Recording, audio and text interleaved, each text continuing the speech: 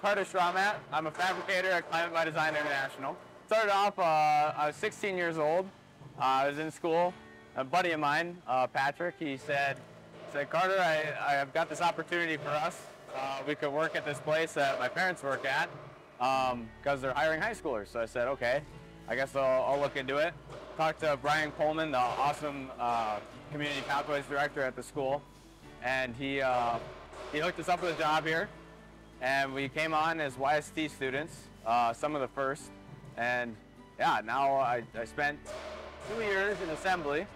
And then just recently, in the past couple months, I switched over to Fab. So honestly, you don't even really need this because we'll teach you how. But if you can read a tape measure, that helps. So I've kind of been around a little bit. I started off as a painter. So I was spray painting units and carts and all that good stuff. And then I did a little bit in rotors. And then now over inside this sheet metal fabrication, I run a brake press some days. And then most days you'll find me over here on the shear punch. And yeah, I guess I'm turning a sheet of metal that's basically nothing, just a brick, into a bunch of netted parts. So parts that are unbent. It's actually pretty awesome. It like does everything. The robots will take the parts off of the tower.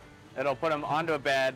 It pulls the sheet around, cuts all the holes, cuts it all to size, and then it even sorts it all out on tables. I just tell it what to do, and then it does it all itself. It's pretty impressive. This is huge compared to what we had before. I think a lot of people get like this, like a misconception about factories, that it's like, I don't know, just super repetitive. You stand in one spot, do the same thing, don't talk to anybody, put your head down, get the thing done, right?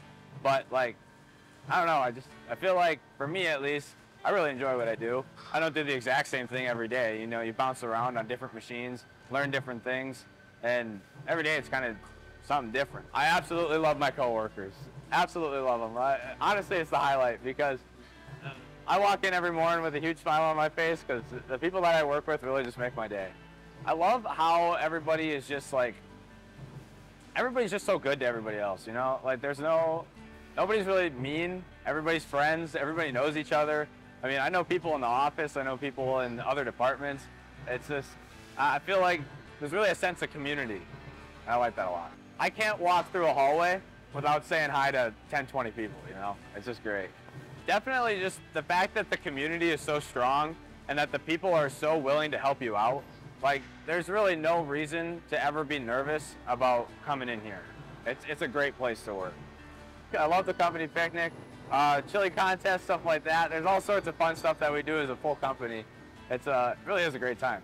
Honestly, there's like one word that just comes straight to mind, and that's the people.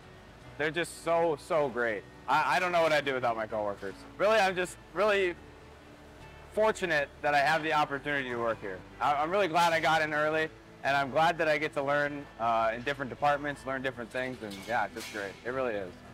Did you ever think you'd be in charge of running a $3 million machine? Not once. Never in a million years did I think I'd get to run this thing, but I've been pretty fortunate, that's for sure.